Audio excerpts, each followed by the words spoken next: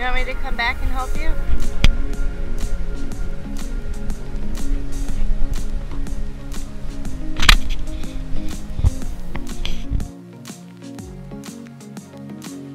Well, it's hard to believe, but a full year had passed since Kyle and I got married on May 6, 2016.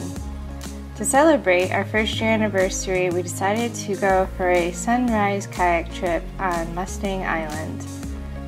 We packed the car the night before, and early Saturday morning we got up, got dressed, and got in the car and drove to the coast. 2.5 hours later, we were greeted with the most beautiful sunrise on the water. It was a perfectly calm day, and the birds were flying all over. This particular place where we decided to put in to go kayaking was called Wilson's Cut. It's located on Mustang Island, which happens to be a barrier island for the mainland of Texas. It's also where Port Aransas and Rockport are located, some larger cities that we like to go hang out in too. Wilson's Cut is also where Kyle and his fishing buddies like to go when they come early in the morning to go fishing. That's part of the reason why we decided to do this for our anniversary. Kyle would go fishing on these early morning expeditions with all of his guy friends and come back with amazing stories about the sunrise and the wildlife and fish jumping everywhere and birds so close you could reach out and touch them in your kayak. He said, "You absolutely have to see it. You would love it." So when we were trying to plan what to do for our anniversary, do we go to hill country or do we go to the coast? What should we do? We decided to come and see the sunrise together.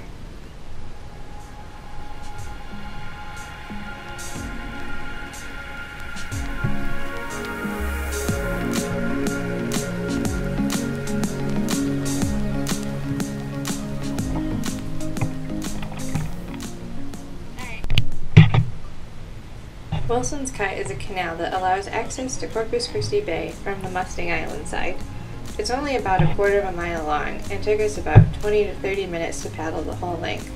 But along the way we made little detours into the mangroves that bordered either side of the cut. The mangroves provide excellent habitat for numerous types of birds, and we were able to see up close several species of herons, storks, sandpipers, pelicans, and maybe even a scarlet ibis. We're still not sure. In the shallows between the mangroves, it's only about 6 inches of water, and in there a type of seagrass grows that serves as a sort of fish nursery. These areas were hard to paddle through, but rewarded us with lots of jumping fish, some of which were a little adventurous and almost jumped straight across the nose of the kayaks.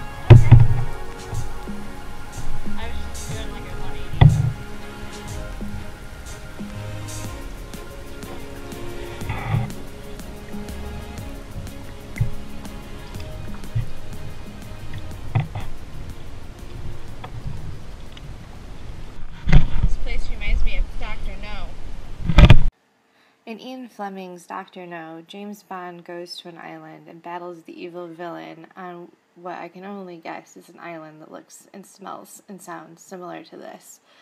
We're not really sure what it was, but it probably has something to do with the oil refineries all around Corpus Christi Bay. Needless to say, it didn't sound or smell very nice here.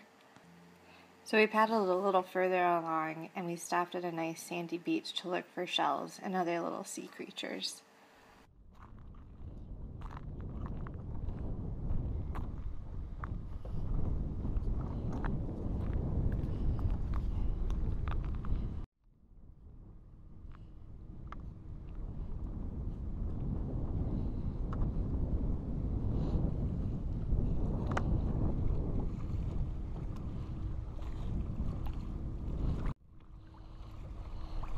I just stepped in a bunch of shells, like shell fragments. It hurts.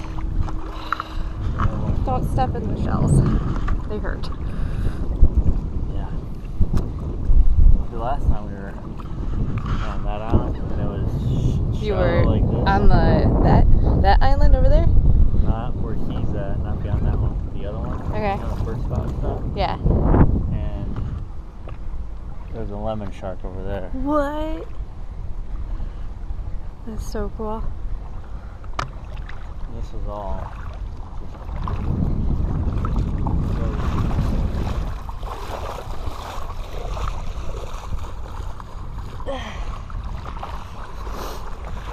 How do you do the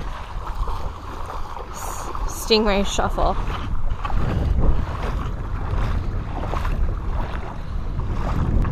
The water's nice and warm.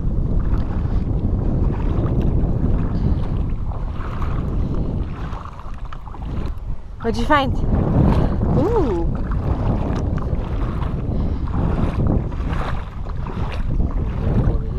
Oh, it's, oh, he's alive. Oh my gosh, I've never seen, no, what kind of, it's a, no wait, let me look.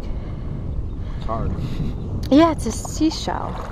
Oh, I can't remember what kind, but he's in there. There's his foot. That's so cool. It's just like my mom has a collection of shells, and where did you find them? Like in right here. So we just put them back. That's so cool. So cool.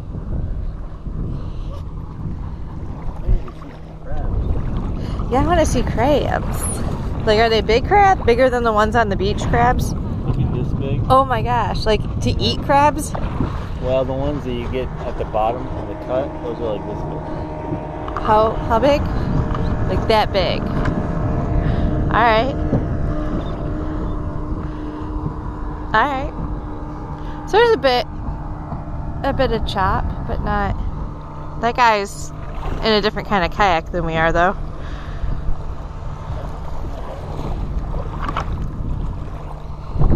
Where'd that shell go? I don't want to step on it.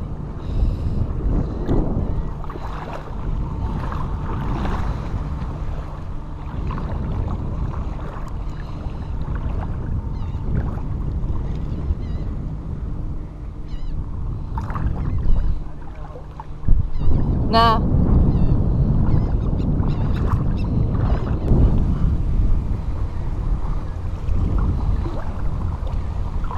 There's another guy. Ooh, it's a hermit crab. Should I try to get him? Might be grass too. If you see one, watch out, because they will hurt you. Oh, it's a hermit crab. I kind of want to pick him up.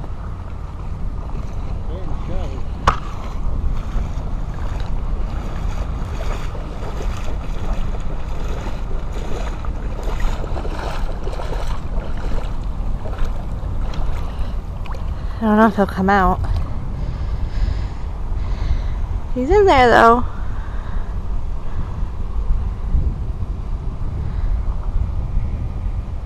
You see him? No. See his little... Oh yeah, he is in there.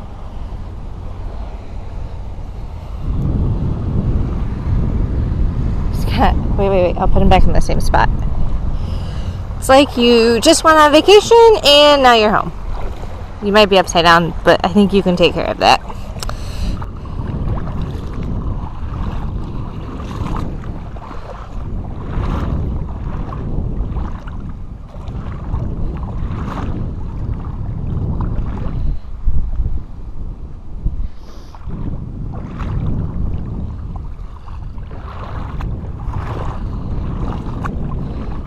another guy.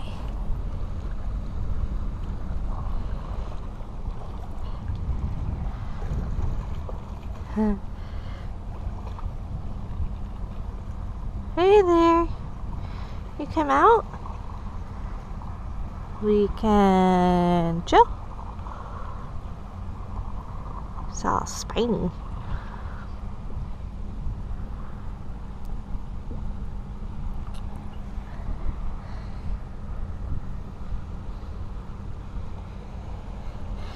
See if he comes back out. He's got his antenna out. He's like, oh, no. Maybe? Nope. He's gonna stay stuck up in there.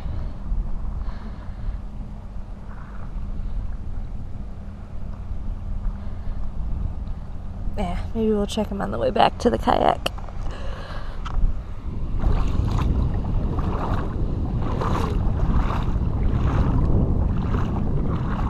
There's a lot of hermit crabs. Ooh! Here's a little crab. He's tiny.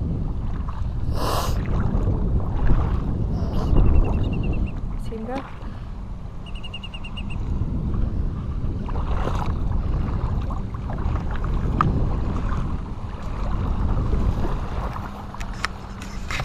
Alright.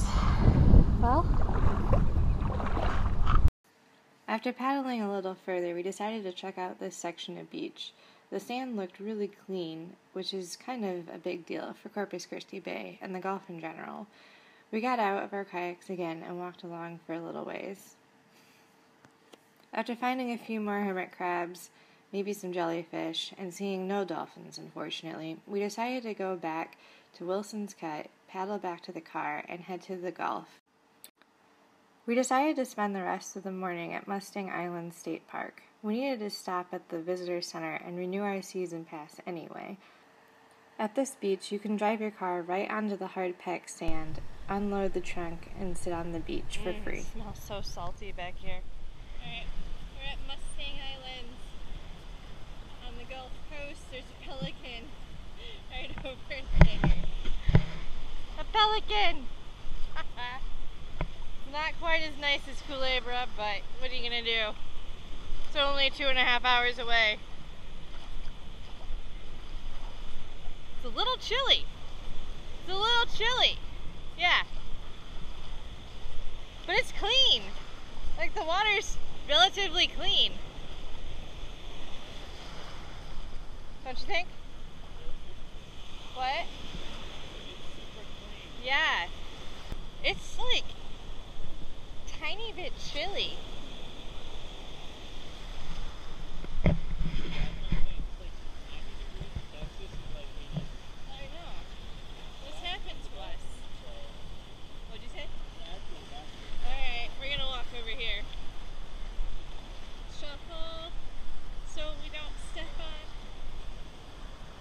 Stingray. See the pelican? I know. There's not even really seaweed. It's nice.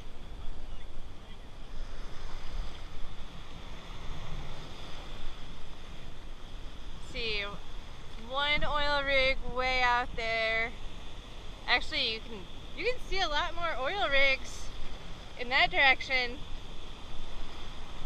than you can from Padre Island. There's like 4, 1, 2, 3, 4, way out there. 1, 2, 3, 7, 8, 9, 10, 11, 12, 13, 14, 15, 16, 17, 18, 19, 20. I don't know what they are all exactly. They might have put more up. They might have put more up.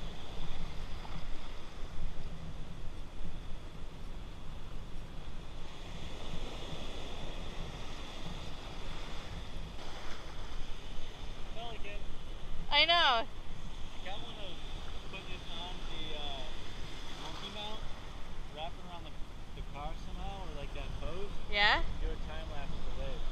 Yeah, we can do that. That's a good idea.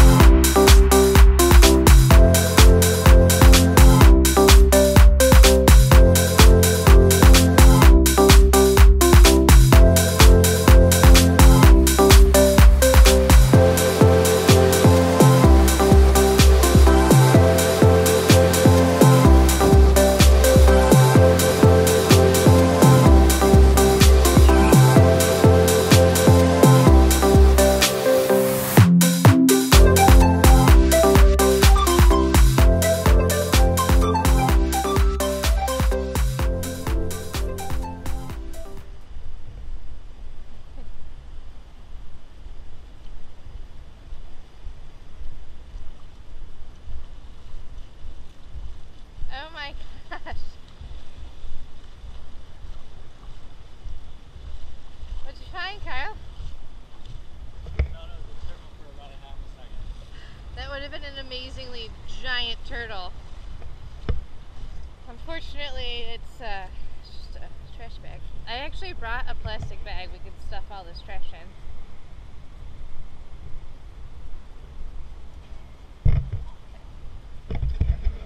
Well, good on you, mate. There's a lot of plastic on this beach. There's a trash can down there. Hopefully it's big. The beach? Trash. Oh, yeah. Ooh. Half of a little sand dollar.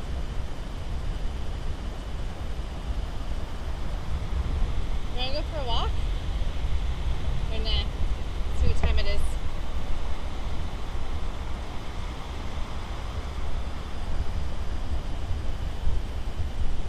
Watching the sandpipers and pelicans on the shore was fun and all, but a bag of popcorn can only tide you over for so long. We realized we really needed to get going, and it was lunchtime. However, Kyle's find of this bag spurred on a full-on beach cleaning effort. We walked up and down the shore for about a half an hour, picking up probably about 5 pounds of plastic, ranging from this giant full-sized black trash bag to very tiny little flecks of plastic. It's really sad how much plastic is on our beaches. It's one of our pet peeves to not use single-use plastic anymore because it doesn't end up in the trash. It ends up here on your beach. There are many things that come to mind when we think of Corpus Christi, Rockport, Aransas Pass, but probably the most exciting thing that comes to mind is redfish, pretty much fish in general. The area has excellent fishing, and whenever we're down here, we take advantage of restaurants that serve fresh caught fish.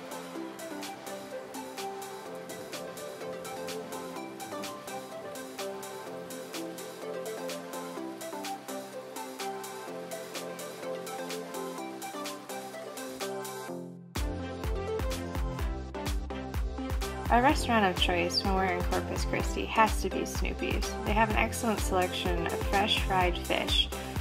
And while we were there, Kyle had the brilliant idea to look up sailboats listed for sale in the area. He was able to make contact with a broker in Rockport, and later that afternoon we drove there to see 2 of the listed sailboats in the marina. It was terrific to finally get to set foot on a real 36-foot sailboat, one that we'd been looking at online for quite some time. While we're not ready to buy yet, it definitely solidified our dreams.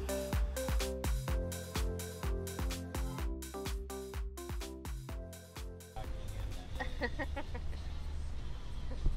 is my life now. This is my spot on the ferry. I'm not moving.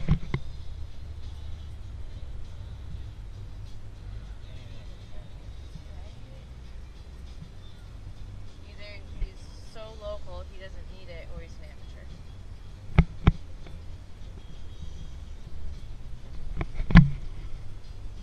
That's so cool. How is there no space? No space. What do you mean?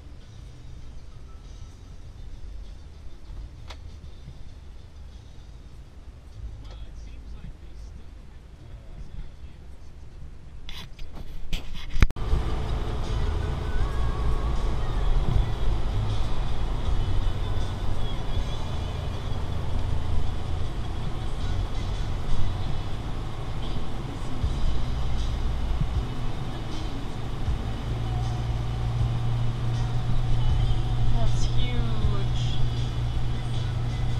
It's got like the lifeboat submarine pods.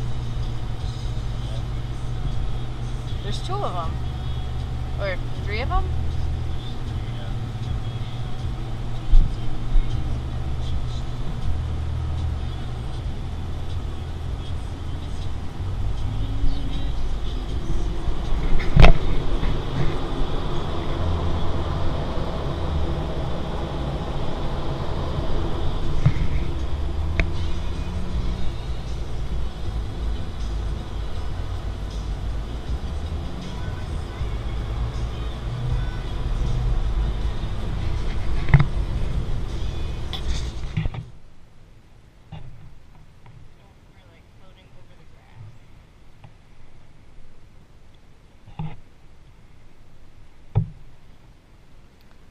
Well, before we knew it, the day was almost over, and it was time to start our 2-hour drive back to San Antonio.